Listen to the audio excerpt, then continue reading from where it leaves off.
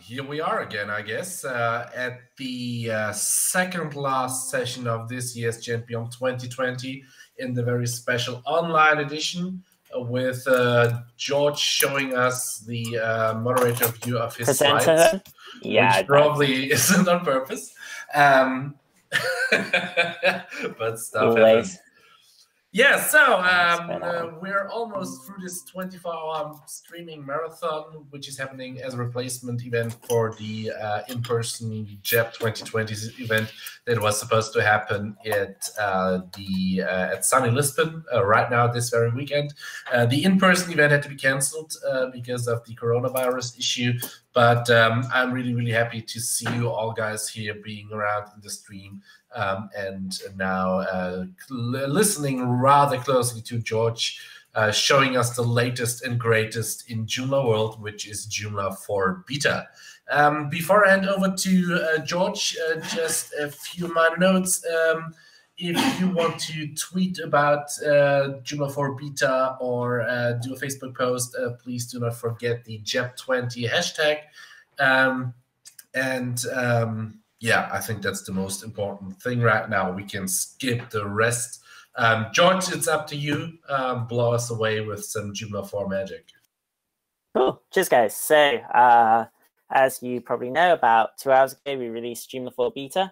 So this talk is hopefully going to kind of brush through some of the things that we're shipping in it, give you a reason to be excited about what the future holds for Joomla, and hopefully leave some time for questions at the end as to kind of where we're going, what the future holds, and all that kind of stuff beyond what we discussed earlier in the maintainers session. So first of all, quick thing about me.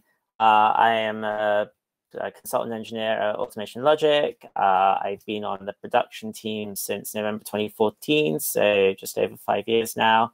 And I've been release lead in various things and deputy release lead in other things and done stuff. And I am based out of London. So if you have any questions or any of these kinds of things and want to get in contact with me, please do feel free. I try my best to reply, although I'm not perfect as always. If I don't get back to you on the first time, please just don't feel bad about pinging me again. Sometimes these things do get missed because I've got things coming in left, right, and center. So yeah, please do feel free to give me a ping, and also feel free to chase me if you feel like I'm not getting back to you in a speedy enough time. So I think where I kind of want to start with this is kind of Joomla's position in the market and where we're going. So for a long time, people have been concerned about the rise of WordPress and its effect on the Joomla market.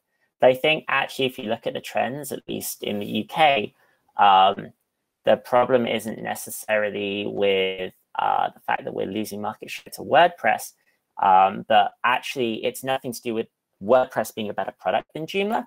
But actually, if you look at the trends, we're losing our market share to self-hosted sites. And well, not self-hosted sites, but hosted sites, people hosting sites for you. So the Wixes, the Squarespaces, the Shopifys, and WordPress.com absolutely fits into that trend. So we've got to remember that in terms of self-hosted sites, which is what we're dealing with, we're still doing just fine. And unless we are looking to move into a hosted marketplace where we're building pre-built like sites with extensions coming on, there is not a huge amount that we are going to be doing to magically fix market share. And I think that's something that we've got to either accept, or Joomla has to move aggressively into that market share, which is kind of beyond the scope of what Joomla 4 is. So let's move on. So let's think about what we've got in Joomla 3. So Joomla 3 hosts kind of world-class multilingual system. I think Joomla's multilingual system is by far one of the best that we've got out of all CMSs. We've got support for content, categorizing that content, tagging that content history of that content. So we've kind of got like the full array of support for managing that content. We've got hundreds, maybe even thousands of configuration options to make it as easy as possible to manage it. Our code base is actually relatively decent compared to some of our competitors in terms of quality and maintainability. And we've got thousands of extensions in a single marketplace, aka JAB20, which allows people to download and customize Joomla to their heart's content and build exactly the site that they're looking to build for their clients or for themselves. And it also, I will just remind people that we were the first CMS to include a responsive backend interface, just like I believe we'll be one of the first to be building a people-first interface with Joomla 4 with our accessibility requirements. So that's what Joomla 3 looks like. So alongside Joomla 3 along the way, we built our own issue tracker to wrap GitHub so people had an easy place to create issues without feeling necessarily overwhelmed by code. And we built a really fantastic support community to wrap around that. We have people doing documentation, tweeting on GitHub, replying on forum posts, replying on the Joomla Stack Exchange. We've got people all over the place who all are part of the bigger community, marketing people and all that kind of stuff. Joomla is way more, whilst Joomla's main product, or its only product, is software, there is a massive ecosystem of people outside of just tech who are contributing towards it and helping the product evolve. So I think there's a lot of things that we've got right that has allowed us to largely keep part of our market share in the face of hardship in terms of allowing, the rise of these kind of pre-hosted sites for people. I think this community building these fantastic products has really allowed us to keep our market position and stay as best as we can with up there. So that doesn't, of course, mean say that we got everything right. And there's always things that we can do to improve. And I'm not saying that Joomla should be complacent or stop developing or stop moving forwards. So in terms of how we started to try and move forwards, in Joomla in JAB 2014, we came up with a development plan in a production meeting. We said we'd use semantic versioning with major, minor patch releases. So that means major releases are things that break backwards compatibility and are relatively larger changes. Minor releases, which are basically features, they may have minor backwards compatibility issues. Largely, for example, if you build a new extension called conf fields, obviously, or if you have a conf fields already installed on your site, things are going to break. But we don't consider that to be backwards compatibility breaking in itself. And patch releases, which are just purely bug fixes. We release monthly, roughly every 6 weeks. We've been doing this now on Tuesdays. So for those of you who haven't noticed that we've been releasing kind of roughly every 6 weeks on a Tuesday, wake up. That's what we're doing. So you shouldn't be any excuse to releases being catching you by surprise. And we've been doing release candidates regularly now, a week in advance, so that people can actually test the releases. They're there for a full week on GitHub. We tweet about them. And so we also publish a roadmap that can be found on the developer site. And there's a full development strategy, which can also be found on the development site. As well as the release candidates, we've also got the release team who are testing the release against predefined checklists, and also against some of their own sites, liaising with developers if they find issues.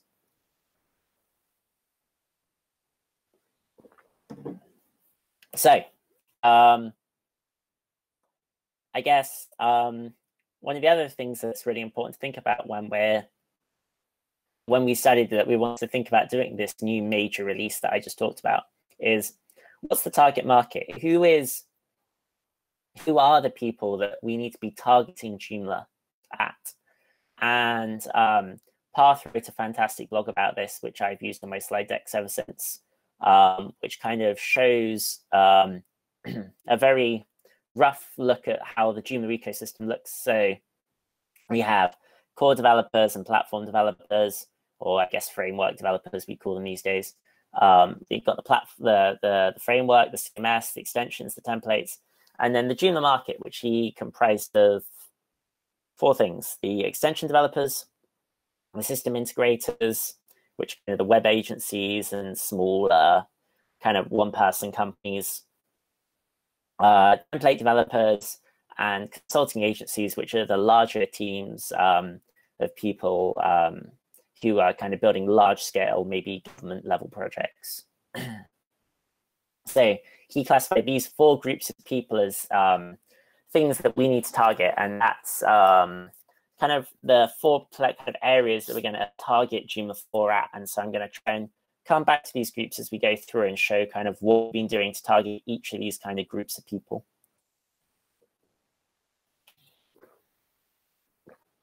So,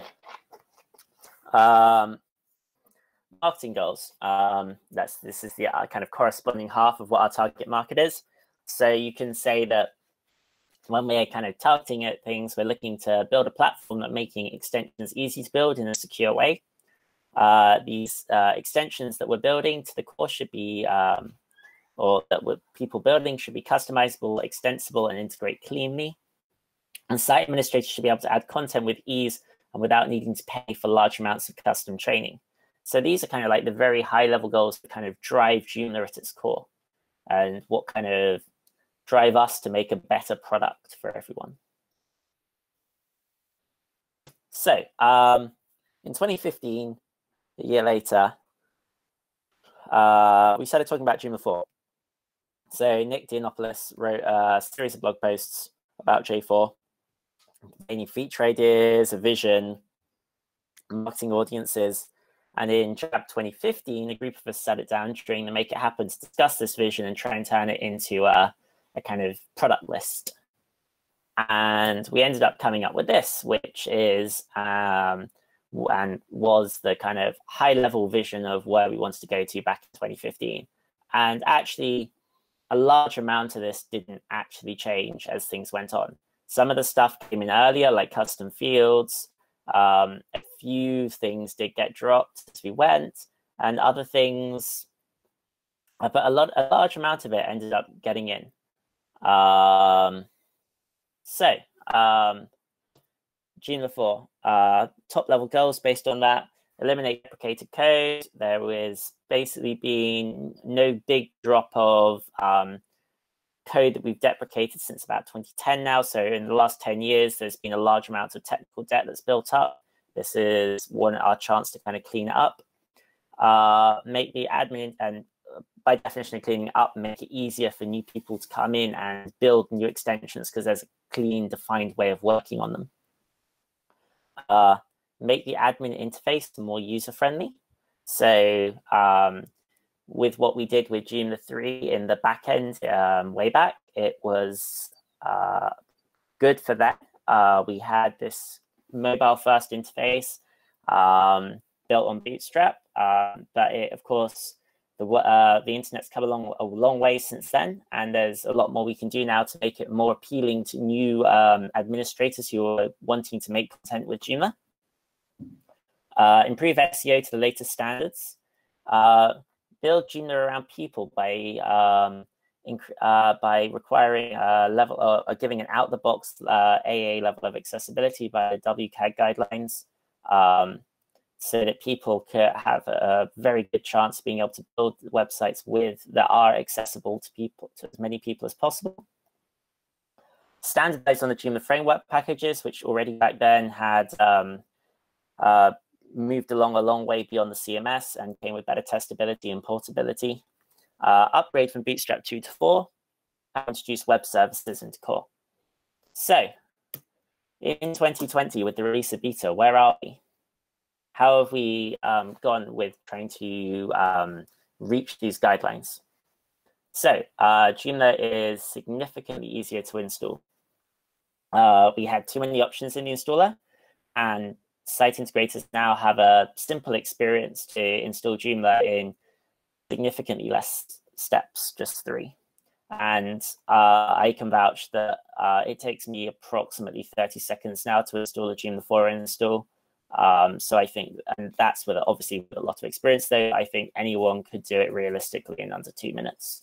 It really does not take long. So this is step 1 of 3 for those interested. So as you can see, there is not a lot to do in step 1, and steps 2 and 3 are equally minimalistic. A lot of the stuff that you used to be able to configure in the installer, we've just decided that it's better to let people edit it via global configuration when they actually get into the backend, and keep the installer as lightweight and as flexible as possible. We have a new backend template. It's very exciting. It's been through several revisions, I have to say, with several different versions of it along the way, but I'm very happy with where we got to in the end. It's very clean, it's relatively fast, and I think it gives a much better experience when creating content within the interface. Yeah. So Joomla 4 is also more supportive to its users, and I'm going to try and go through some examples. So my first one is the JSST, who get multiple emails a week about people who can't log into their sites, can't reset passwords, etc., etc. Please fix it for me. So to kind of help with this, for example, on Joomla's admin login screen now, we now have 2 boxes, or not boxes, sorry, because I boxed them myself for the slides to demonstrate, but they're not in red. But we've now added a forgot your login details link, which takes us to users directly to the documentation for resetting passwords. And we've also added links to our support channels. The links to support channels are also modules, or is a module, I should say, so that you can actually link it to a personal site if you're building the site for a client and want them to go via you rather than via the forum. Joomla 4 is also less complicated for content creators. There's now a system dashboard which provides separation between the administration of Joomla and producing content in Joomla, which is still through the main menu.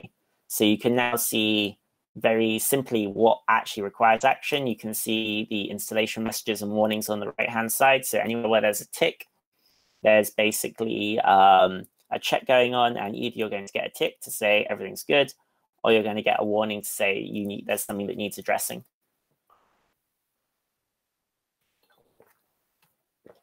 And whilst some people who I've come across in Joomla have complained that they feel like this is getting it out of the way, to me, this is exactly the benefit of it. People who are coming in and creating articles in Joomla don't want to see any of this stuff. They don't manage the extensions day to day. They don't need to create, edit their template styles or update Joomla or create modules. They want to go in and create their article or update a contact information, or I don't know, create a menu for their piece of content, or create a user who can log in and who's joined their company.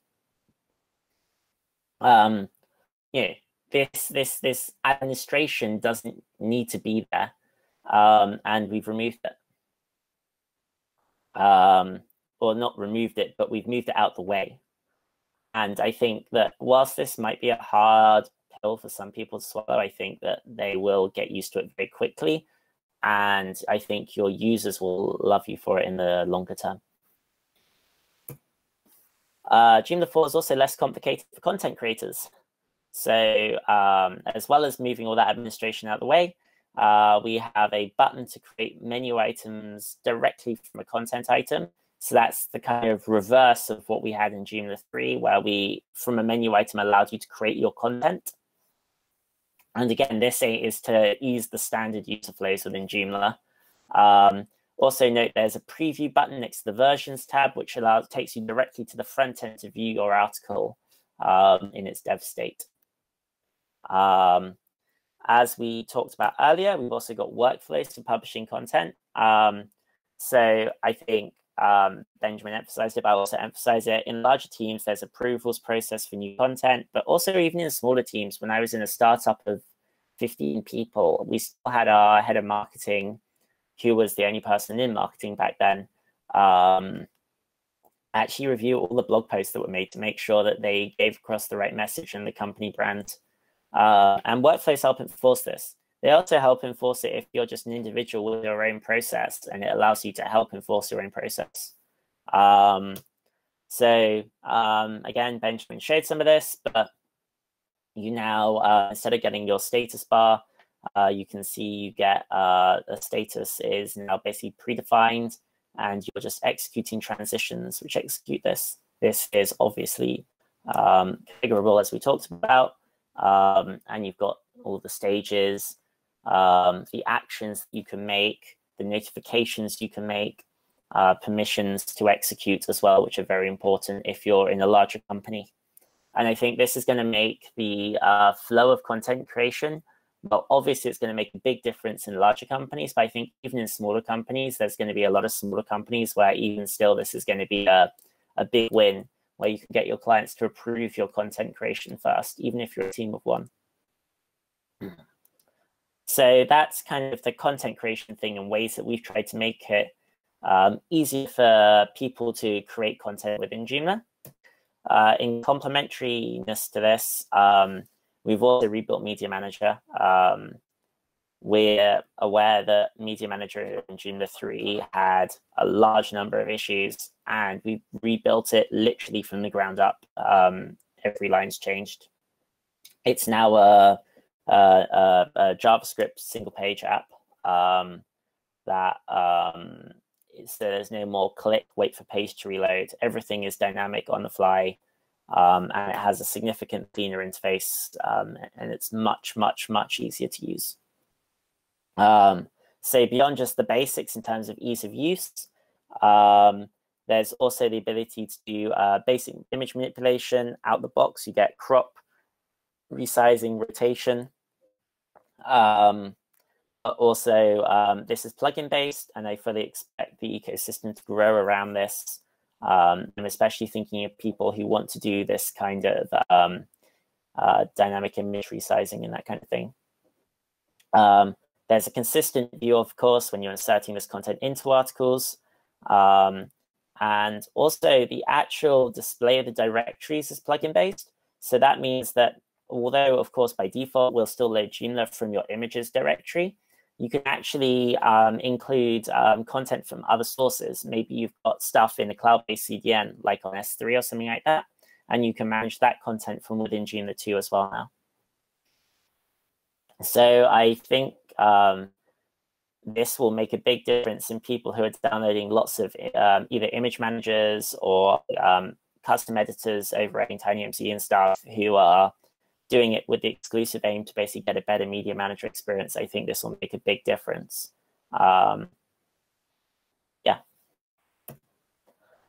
Another thing we've got within Joomla 4 is mail templates. So this allows you to customize the email templates or customize the emails that are sent from your Joomla core. Up until now, you basically haven't had a huge amount of possibilities in terms of customizing what gets sent out. This changes. And the idea here is also to spice up the Joomla ecosystem here a bit and try and make give people more options in terms of how they're going to send their emails to go. We're still working on some of how the user experience this component works. Emails are complicated things because you can set up text and HTML parts and have them separately. And it's kind of unclear to us right now what the best way of dealing with this is in a user experience. So we're definitely open to recommendations on how people find it works at the moment and how they would like it to work going forwards. But I'm actually very excited for this feature. Another thing we've tried to do, especially in the front end, is move towards CSS grids for our layouts. So for those of you who haven't come across it, this is the browser native way of doing grids now. So instead of using Bootstrap grids in an attempt to slowly decouple ourselves from bits of Bootstrap, we're using CSS grids.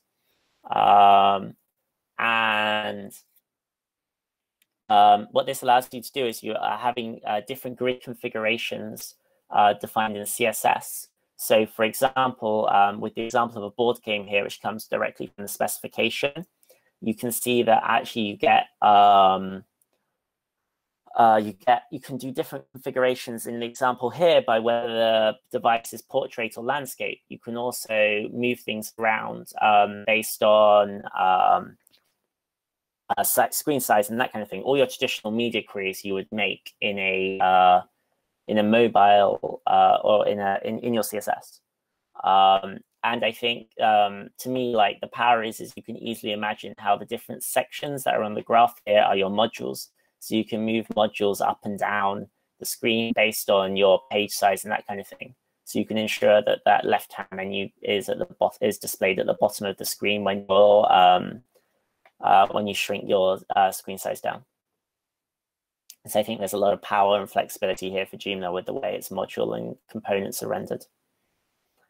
So yeah, this is kind of some of the ways that we've tried to implement more browser native things and kind of reduce our dependencies on Bootstrap so much to avoid the pains of upgrading so much.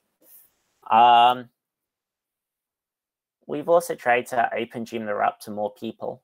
So Joomla 4 is going to be accessible to an AA standard of Web Content Accessibility Guidelines. There's a full statement intent on the joomla.org website. And we've been slowly going through generating reports for both the back end and the front end of Joomla. And trying to fix this. A massive shout out to Brian, who did his talk earlier, because he's been doing a lot of work on this, and I'm really impressed with what we've done. Yeah. So to give you an idea, a lot of this stuff you're never going to see, but the skip to links in the top left-hand, I've put in is in my top left-hand image. If you start to tab through your page, the first thing you're presented with is a skip to link, which allows you through tabbing to access all the important page nav elements. If you go on to, say, the BBC website or the PayPal website, you'll also see similar functionality. This allows people to move around your content with ease and make sure that they're give them an easy way to view the most accessible, or to view the bits that they actually want to use, as opposed to having to spend ages tabbing through lots of things. And the other thing I've shown here is on all our tables, we've now got captions which state things like what the filtered statuses are, because it's less easy for people with screen readers to be able to see this kind of thing. So the stuff in the red box there, you can't see it, but there's a hidden caption on the table that a screen reader will read out, which tells you that it's a table of articles, what the table is sorted by, and what the filters are on the table. And it's these kinds of small things that you can't see that really make the world of difference to people who wouldn't be able to use Joomla until now, and should open Joomla up a whole new range of people to be able to utilize and make their content and make their lives easier. In also a way of opening Joomla up, we're also making Joomla available to everyone through web services. So this is about making your content accessible to machines as opposed to other people. So you can see an example web service on the right, which is getting a list of articles. And this is this API already covers the majority of core components. And over the life of Joomla 4, the intention is basically every action that you can do within Joomla will have an API endpoint associated with it. So this allows you to build Joomla as a headless CMS for sure. I mean, maybe not with 4.0, depending on exactly what you need and exactly what API endpoints you need, but certainly as time goes on, that will 100% be an option. And also things like mobile apps and stuff development should become significantly easier too. I've run several GSOC projects, and I've had several GSOC students put a lot of effort into this, and I'm very proud of the work that's happened through this. Similarly, there is now a significantly improved CLI interface. For those of you who have used Joomla CLI in the past, you have to create a full application object for everything. That is a time of the past. Part of what we've done is we've understood where people do things better than us. And we have built we've rebuilt the CLI on the Symfony interface, also the Symfony CLI application. And as you can tell, visually, it gives a much improved result. And we've also been able to build a better application wrapper for Joomla, where you now build tasks which can be included through plugins. And that makes it significantly easier to implement CLI actions. And you can see there's now a much bigger array of actions within Joomla. A lot of this is also, the extra actions is also due to a GSOC project managed by Nicola, which did some really cool stuff.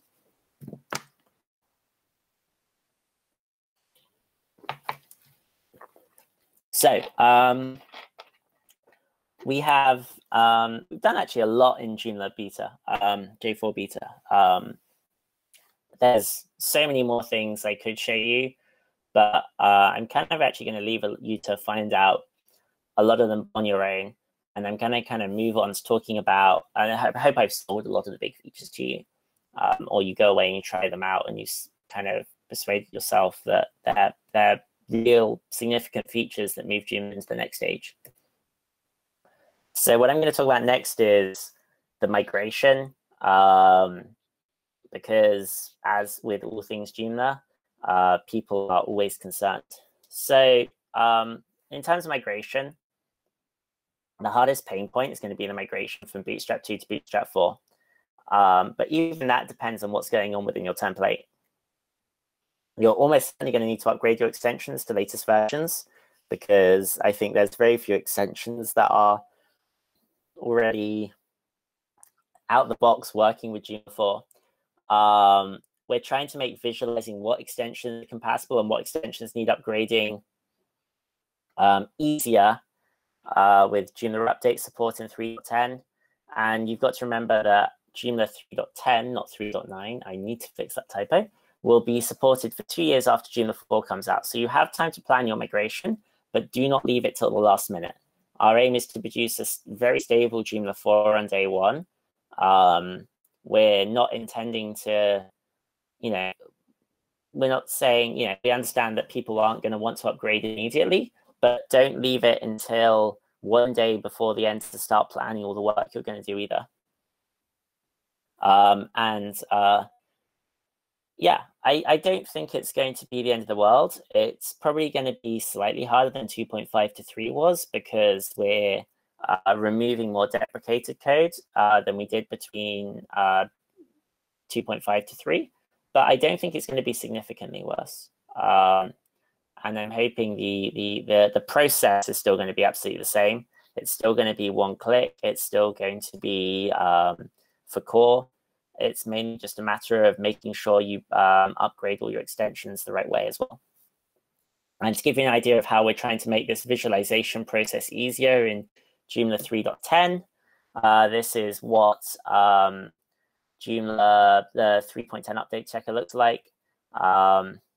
You can see that there's a list of third-party checks. Back when I did this, it was a bit buggy, and there were some unknown errors, but now it pretty unanimously gives a list of yes, no for all extensions that implement the Joomla update process. It relies on the XML files that go through Joomla update process. So any components that don't use the Joomla update process won't show anything, but anything that uses the Joomla update process should pretty reliably now show you yes or no for its ability to update. And there's still speed designs going on for this, so keep your eyes peeled. It's only going to get better. So that is largely Joomla 4. We touched a bit on what's coming next in the maintainers session, but I'll quickly recap. Last year, in GSOC 2019, we started looking a bit beyond the Joomla 4 release and some more things that are going to come in 4.1, 4.2, and later. So we're currently working in a cross-CMS group on an auto-update feature. You should expect to see a white paper soon on how we're going to keep this secure. That's going to be in probably the production release, the production team's meeting minutes very soon, probably the next few weeks. We're working on a drag and drop page builder style application for templates that allows custom and dynamic module positions to be created. We're currently not investigating doing this for content a la Gutenberg as things stand. We're producing guidelines for extensions to be compatible with WCAG AA because there's no point in shipping core to be accessibly if none of your extensions are. And we're obviously, as I already said, going to continue our API work. So all actions within Joomla have a corresponding API action. So we're already kind of, as a production team, looking beyond where 4 is, although obviously we're not taking we're not taking 4 for granted until it's out, until it's shipped either. So that's where Joomla 4.0 and 4.x releases are looking. So the last thing I'm going to say is kind of volunteers are the kind of foundation stone of Joomla. And we always need volunteers to help us finish. So with the release of beta, things are increasingly moving on from just code. We need people to volunteer to help who are outside of just the code space. So that's things like documentation, testing, marketing, all these kinds of things. All these things are things that we want people to volunteer for to try and help, because actually physically writing code is increasingly going to become less important as we get towards the stable release, and trying to make sure that the larger ecosystem is prepared is going to be increasingly important. So finally, I would like to give a massive shout out to all the people who have contributed towards Joomla 4. There's a lot of people over the last kind of 5-ish years who have put in a huge amount of time of their free lives, and I would really like to appreciate it. I'm not going to give a list, because as soon as I give a list, I will always miss people off the list. But I think the people who have put in a lot of time know who they are, and they can be really, really proud of themselves for what they've done. And I really hope you guys test the beta. I especially appeal to extension developers to start looking at the beta and giving feedback now about what does and doesn't work for them, so that we can improve and try and make the developers' process to upgrade easier. We're more than willing to listen to try and make sure it's easy for you guys to have a 3.10 and 4 compatible install of your extensions, because we understand that that is going to be a requirement for the ecosystem. We can't just expect you all to support Joomla 4 only on day 1. So please give feedback about things that we can do to make your lives easier. Don't suffer in silence. So yeah, that's all I've got to say, and I'm kind of open for questions. George, I don't have a question, but I have something to add. You just mentioned a long list of people who invested countless hours in Joomla 4. You've missed one person, which is pretty important and pretty much on top of that list, and that's you. Thank you so much for the endless amounts of time that you've invested in getting Joomla 4 beta out of the door. I think I remember each and every Joomla release that we ever had, and I can barely remember one that made me so excited like I am right now. So thank you for moving that along. It's appreciated, and you'll probably be moved into the golden hall of Joomla all-time member teams. But I don't think that's how it works, but yeah. You have to accept that. Okay, questions. How many betas are planned? We don't have a fixed number, and that's the same reason why I haven't put a release date on it. Is like I said, we want extension developers to come back to us and give us opinions or give us feedback on how the upgrade process is. If we find lots of extension developers are finding it very easy to upgrade, there's going to be, and the releases are relatively stable, then there's not going to be many betas. If we find that developers are really struggling to create versions of the code that are compatible on 3.10 and 4, despite our efforts, then it's going to be longer while we take the time to make it right for them. I think that we've done a relatively good job. Like, we've been testing with web links, especially because that's a standalone thing, and trying to make sure that we can install it on 3.10 and 4 at the same time. And so I'm relatively confident it's going to be okay. But until people start trying with their extensions, it's really hard to put a timeline or a number of releases or whatever on it. Hopefully in like a couple of months' time, when there's been a few more betas, we'll have a better feeling. Okay, that's it question-wise. All the rest in the chat is just people being amazed, people freaking out, people being excited. So, couldn't be any better. Please test, guys. Please, please, please, please, please. Okay, and with those final last words, I'm sending you into the last break, which will give you the chance to download Beta 1 and start testing, as George said. We'll be back in 19 minutes for the last session of JAB 2020 online, together with Duke. Yeah, then I think it's almost over. So, yeah. Thank you once again. Thank you, George, for taking the time, showing us Joomla 4, and see you in a couple of minutes.